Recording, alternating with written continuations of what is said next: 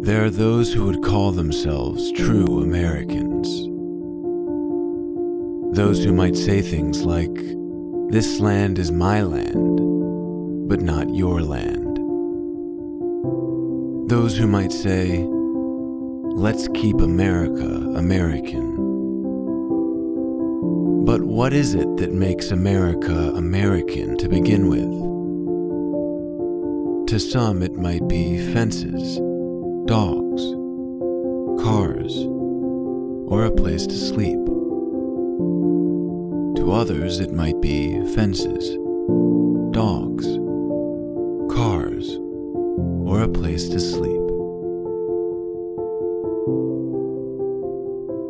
Perhaps it's paper or plastic, rocks, boats, the power of numbers. Or maybe it's paper or plastic, rocks, boats, the power of numbers.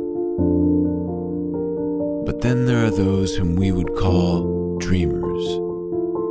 Nearly 2 million of them brought to the United States illegally as minors.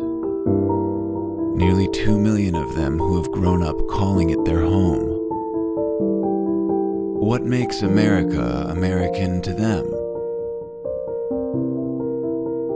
You might think it's fences, dogs, cars, a place to sleep, paper, or plastic. But it's not.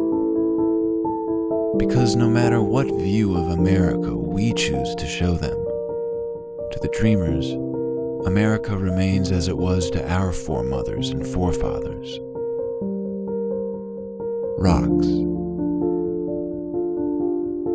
boats,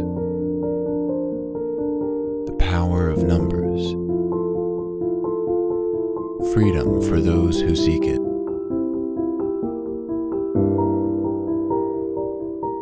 Their dream represents what made this country in the first place.